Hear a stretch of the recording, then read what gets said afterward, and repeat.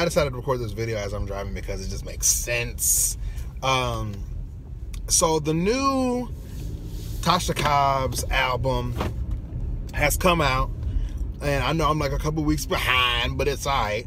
But anyway, Tasha Cobbs has a song on there where she has Nicki Minaj featured, and of course the church is in an uproar because they're like, how can you have her on there? You know, she's not a saint, she's not blah blah blah blah blah, and everybody has something to say. Well, this fella right here has something to say about it too. I think the Nicki Minaj feature on the song I'm Gonna See is a calculated risk and olive branch all in one. Calculated risk because Tasha Cobbs is a very well-known gospel artist. Everyone knows her for, you know, break every chain, break every chain. And then they also know her for, I'm gonna put a praise on it. You know, all those songs. So, for you to come through and do a song where you are obviously mixing the two worlds is a huge thing. Now, am I in favor of it? Yes. I think it is a move that kind of shakes the church at its core. It kind of makes us really wonder, like, this is something different.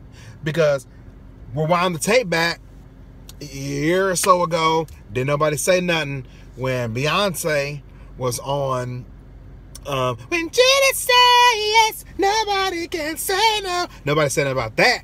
Then nobody said nothing about when she showed up to the Stellar Awards and they're all like, oh, Beyonce's at the Stellar Awards. Then nobody say nothing about that. Y'all let that slide. Fix that.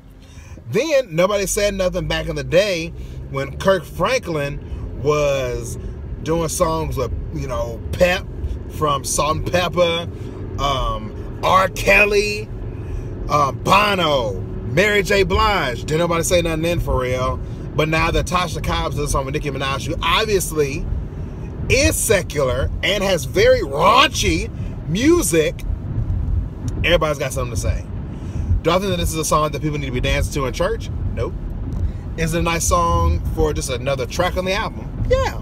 It's not a bad song. I mean, it's an interesting song. You know, and her verse is not bad. You know, it's basic, but it ain't bad. You know, so I think that really we need to back up and get off Tasha. Stop. Because everybody trying to, you know, make her feel like she should feel bad for what she did. She is an artist and she has artistic abilities and freedoms. So if you feel like she shouldn't have done that and that she shouldn't have done a song with that, skip the track. Skip it.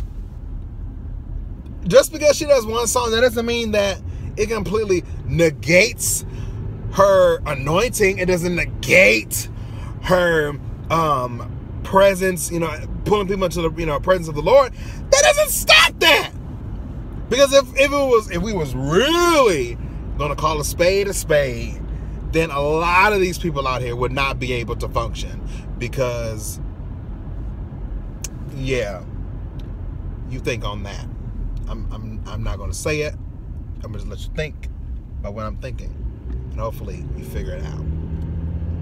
But yeah, I think that she was okay. It wasn't bad. It was an okay move. It was alright, you know. But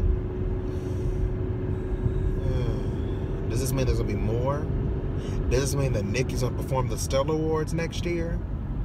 Does this mean there's gonna be an uprising of more artists doing stuff, blurring the lines between the secular world and gospel? Oh my gosh, could it really be that we're gonna start listening to each other's differences and honoring each other's differences, but not compromising? Think on that.